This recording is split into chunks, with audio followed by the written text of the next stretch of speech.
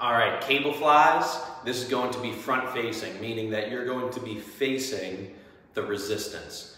So I'm gonna have to spin around here, and I say these are cable flies. You can also do this with bands, but if you do use cables, make sure when you set them up, you crisscross them as seen here. So when I'm pulling with my right hand, I'm actually pulling it from the left cable setup.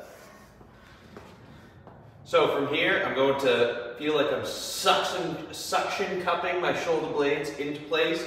My shoulders are locked into place. I'm squeezing my butt. I'm pretending like I'm pulling up on my belt buckle. And then lifting up and out to the side. Starting to feel my shoulder blades compress down. And I should be feeling this in both my delts and in between my shoulder blades and actually beneath my shoulder blades. Now, from a side-facing view, you're going to be pulling them up and finishing at about right here, so your hands are still in front of your body when you finish. I don't want to see any diving through. Everything should just be nice and stacked, pull it back, and then rest and relax.